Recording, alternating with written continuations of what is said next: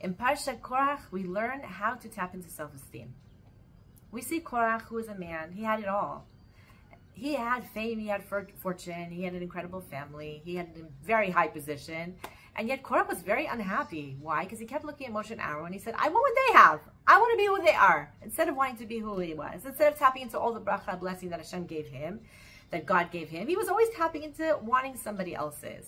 Number one key to having self-esteem is that you just tap into yourself. No comparing, no looking, no judging based on anybody else or anything else. You're just tapping into yourself. I have to build self-esteem by looking at myself. What are the things that God gave me? What are the things that is my inherent true beauty? And this is myself. Now, there's something else that we can tap into this week's Parsha. When Korach came to Moshe and Aaron, it said it's not fair, and why should you be the high priest, and why should you be the leader, and what about me, and what about everybody else, and we all have roles. So in a certain way, he was right. Every single person has a role, and every single person has a mission, but we all have different missions and different roles. That's the part where he didn't understand. And Korach, it says, was swallowed by the earth. The earth actually swallowed him up. He fell down into the earth as a punishment for challenging Moshe and Aaron. Now, what was the challenge he was making? He was saying that you guys are doing this for yourselves. You're not doing this because Hashem wants you. God wants you to be who you, in your role, in your leadership roles. It's because you yourself want to take everything. When Moshe and Aaron heard this, they couldn't believe it. They fell on their faces. They're like, every single thing that we have done is for the people. And every single thing we've done is Al Pi Hashem, is according to God's mouth, God's will. We don't do anything for ourselves on our own volition. Leadership and privileges also come with a lot of responsibilities, and a person is looking just at the privileges, they're not looking at the responsibilities. They missed it. They say, we not only, okay, we do have privileges, but we've taken on so much responsibilities, and all that we've taken on is only because God wants us to. Now, there had to be some kind of like proof evidence for this.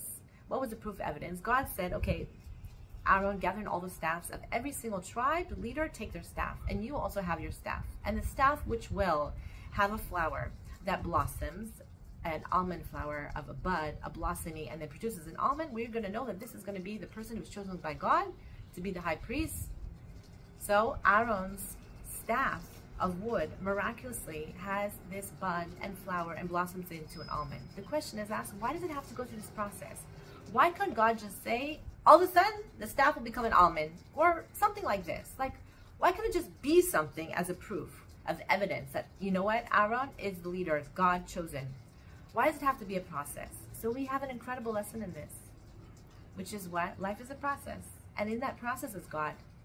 That means if I see somebody and I see where they got to, how they got to, I see that somebody has a job and I'm like, oh, I wish I had that job. Or I see that somebody has a certain person in their life that I wish I also had a person like that in life. I'm judging based on that. I want to look at the other person's family members and I want them to be my family members, or I don't know, the life of the other person. I'm not understanding that the process how they got to, it's not just that they got to it because they had luck, or they got to it because, you know, they had a certain protection, a protexia, as you say in Hebrew, right? That they knew somebody, they were able to network. No, the process in itself of getting there was also according to God. Not only can I not have that outcome of the other person because it doesn't belong to me, and by wanting that, I'm actually not tapping into my own sense of self, but even the process of how they got there is a godly process. And I also have to look inside myself and know that my processes in my life are also godly processes. I didn't just get something because I got it. I got it because all along the way, God was in that process of getting it. All along the way, God is in every single one of our natural processes. And He's also, of course, in every single one of the results that happen in those processes, as a result of those processes.